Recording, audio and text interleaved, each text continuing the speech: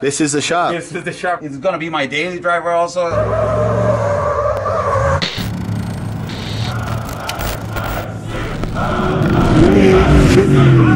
We are on episode 3. We're with Alan Trophy Truckin from Mexicali. Alan and Jorman Raceworks are putting like Mexican shops and all that kind of stuff on the map. These guys have been really well established with what they do, and that's why we're down here, which is pretty cool. But just a quick background on you, man. You worked with Jorman Raceworks and you basically translated for them, right? Yeah, actually was helping him and still do with all of the American customers, the U.S. customers that he has. Yeah. Because of the language.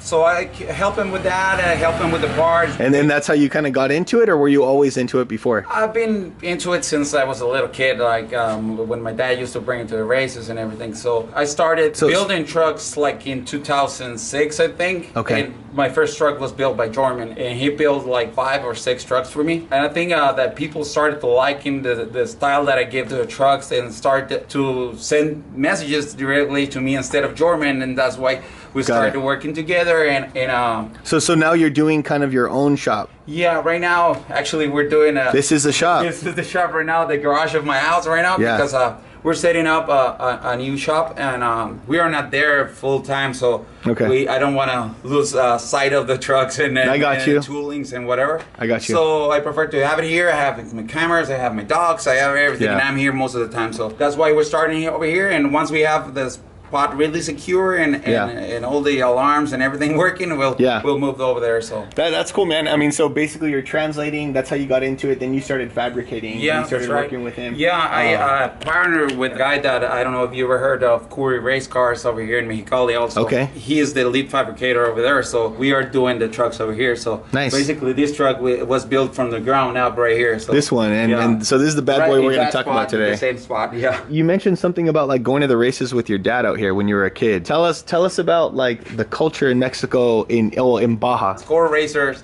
is our national sport over here in Baja. You know, all the score races like the Baja 1000, Baja 500, and the 250.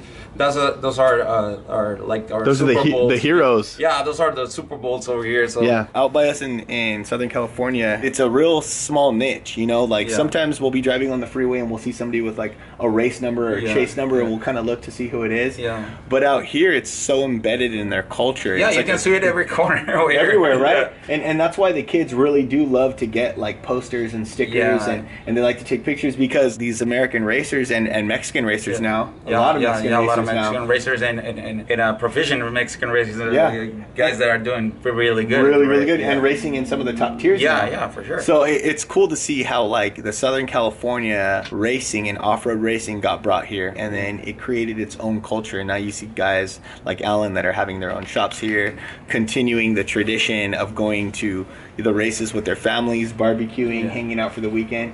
It's like he said, it's like live Super Bowl. You know, you get to see Michael Jordan run by. You know what I mean? But it's Robbie Gordon. That's something like that. Like watching Michael Jordan drive, walk in on the street. That's what you see in your hood. Yeah, in your hood. That's when you see Robbie Gordon walking on a gas station or whatever. You can find him when he's pre-running or racing it down here in Baja. So it means a lot to the people. And a shout out to the people of Baja, especially Mexicali. You know, Ensenada, San Felipe, all those people who are the Baja fans. And so I could talk all day. I'm going to shut up, and he's going to tell us about this truck. All right, man. So tell us about this thing. Well, whose truck is this, or what's up with it? Actually, this is my own personal truck. It used to be my dad's truck. My dad, it's a 76 Ford F-100 Ranger. Okay. My dad bought it like in 1980 or 81. So it's no way. Yeah. Been in the family for 40 years almost. So. Oh my God, that's insane, man. So I was like 1 year old when he got it. Like so. And where has it been? Just sitting? Yeah. My dad drove it like for 30 years or something like that. Wow. Till the motor broke, and instead of fixing this one, he built a '79 Bronco, and this kept sitting for a while. And we started working on it. Actually, my dad started working on the motor to bring it back to life, but it got all rusted. All of the. It got the weather wear and tear. Yeah, you still can see on the windshield a bunch of rust, and that we still have to fix. He gave it to me and start working on it. That's cool. I mean, I'm a pre-runner guy. Yeah. Actually, it's gonna be my daily driver also. All of the trucks that I had, they are my dailies. So. Yeah, and I think we have some footage of Alan dailing his truck. Yeah.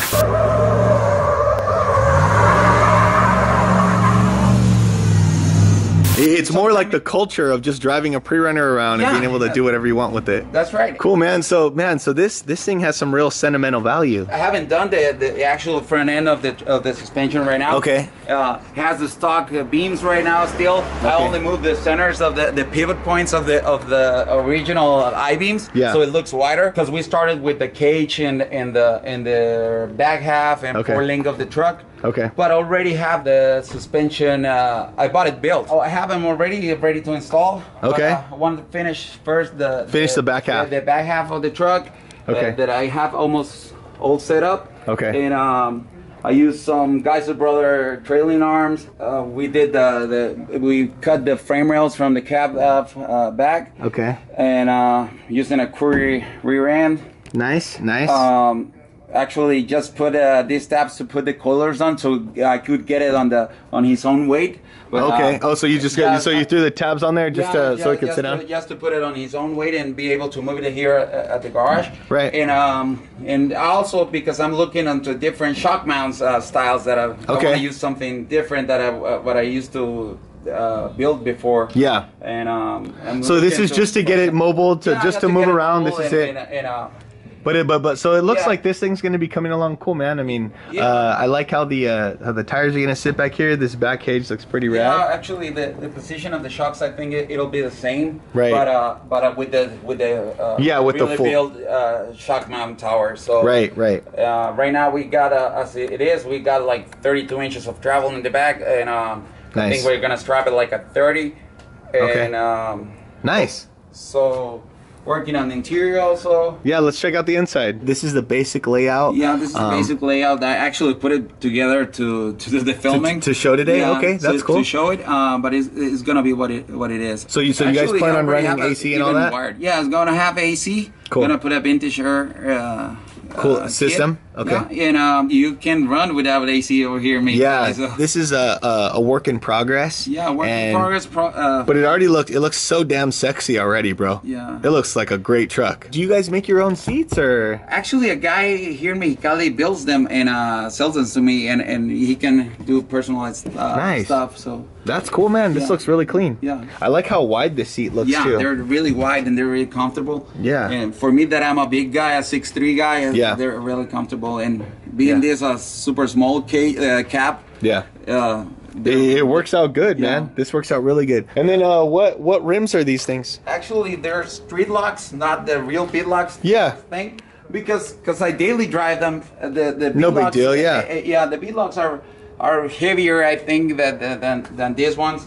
And so these will work. Yeah, this will work for now because once I have it all done and get ready to run and ready to do some laps in the you'll get your bead locks. I'll get my bead locks. Yeah, no, dude, this works, man. I mean, it's going to be a daily truck right here, but it's going to be dialed. Yeah. But very cool, man. Very cool. Well, dude, I'm really happy we got to come out here. Thank you so much for inviting us. Thank you, James, for coming out. Finally, we got to get it together. It's been years. Yeah, it's been years. We've been talking for a couple of years. At least a couple years. Yeah, at least a couple of years. At least. So if you guys are in Baja and you guys are watching, you guys could reach out to Alan through Trophy Truckin', his Instagram hashtag. Yeah, I mean, hopefully you guys will see us at some code races. Yeah, for sure. Hopefully we can get you guys on February, the first race of the year.